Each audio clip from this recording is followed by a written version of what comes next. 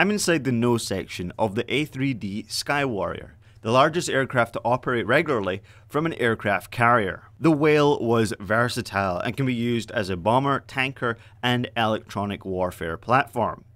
But one of the A3D's most unique features was its lack of ejection seats. The crew of 3, a pilot, a bombardier navigator, and the plane captain, would instead have to escape via an emergency slide. When a handle on the pilot seat was pulled, 2 hatches in the cockpit transformed into a continuous slide, and the crew would then jump feet first down the slide to escape the aircraft. You can see the slide here underneath the ladder that we added to make the cockpit easier to climb into.